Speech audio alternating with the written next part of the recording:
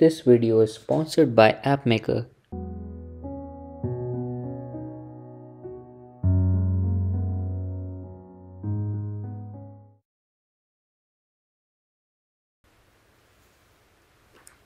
Hey everyone, welcome back to Educate WordPress, where we talk everything about WordPress.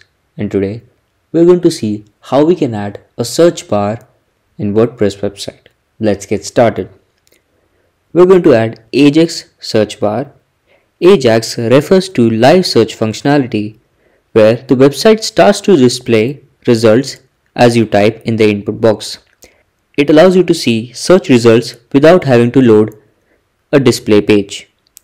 Ajax search makes it easier and faster for users to find what they're looking for. So let's add our plugin. We're going to add FiboSearch. The link to this website will be in the description. You can check that out from there. After heading over to website, click on download.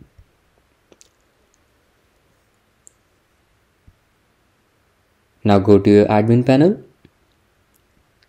plugins, add new,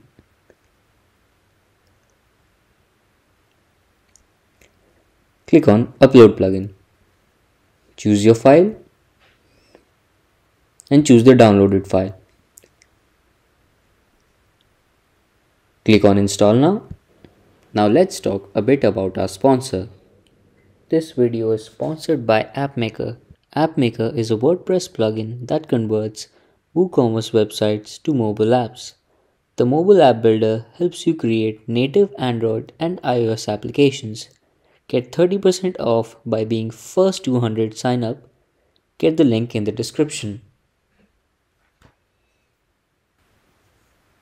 And click on Activate plugin.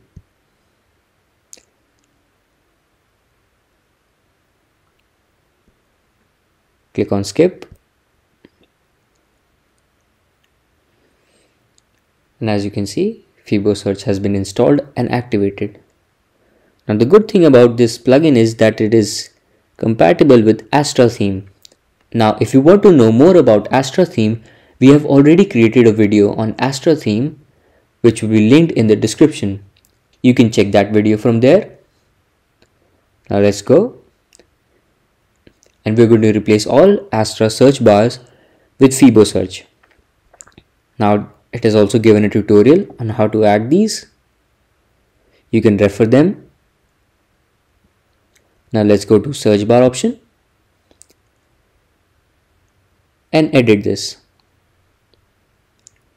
Now as you can see, this is minimum characters to show autocomplete. That means the user will have to type at least 3 characters to activate Ajax search. Now if you want to show the submit button, you can do that, but I think my website looks pretty good without the search button. Now you can change the placeholder as well.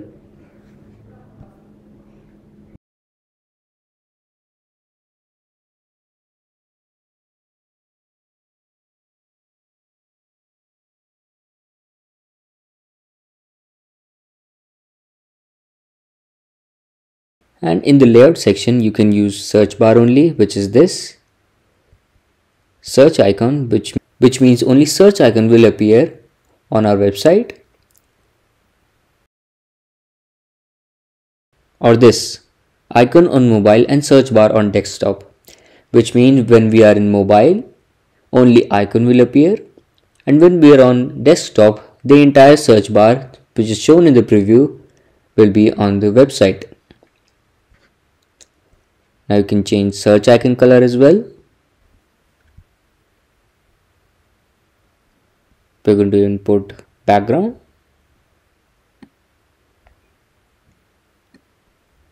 This looks good. Click on select color. Now let's save these changes. Let's go to autocomplete. And this is our limit, which means there will be only 7 suggestions in here, 7 matching suggestions.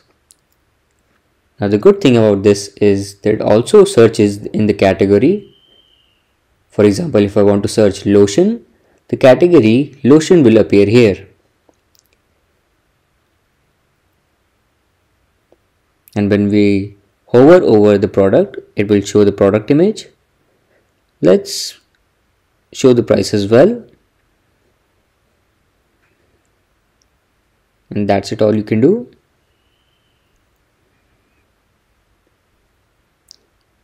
You can select the suggestion colors as well. For now, we'll keep on default and click on Save Changes. Let's go to Search Config. And here we can see the search scope. Now if you want the website to search whatever the user has input in the box to search in the description, we will check mark this box. Or if you want to in short description, if that is added into your product, you can check mark this box as well. And we're going to exclude out of stock products. That means in the search it will not show the products that are not in the stock. Now if you have the Pro version, you can enable fuzzy matching, which means if the user has input the wrong spelling, it will try to match to the correct spelling.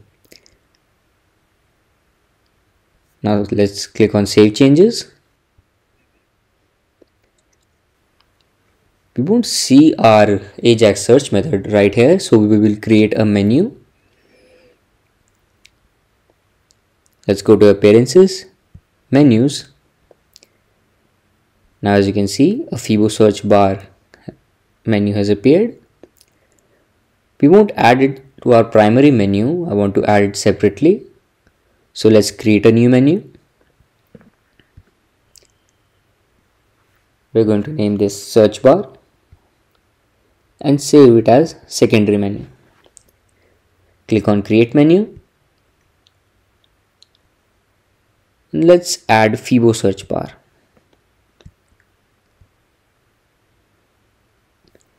Click on Save Menu. Now let's add it to our header. Let's go to Website and click on Customize. Go to Header Builder. Now this is our header builder.